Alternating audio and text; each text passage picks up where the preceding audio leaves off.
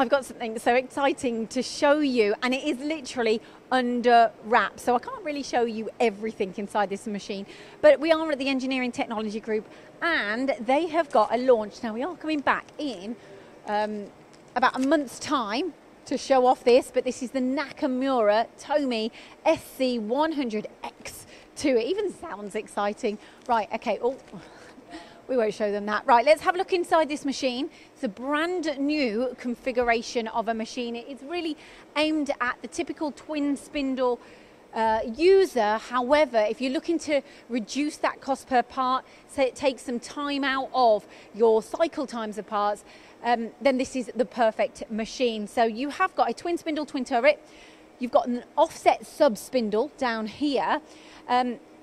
Essentially, like I've said, you know, it is there to reduce cycle times. It is aimed at a kind of in-between market where superimposed machining is the next level for you. We're coming back in a month's time to do a proper review on this, talk about the control, hopefully see it in action. But this is a little sneak preview for a lot of you turners out there.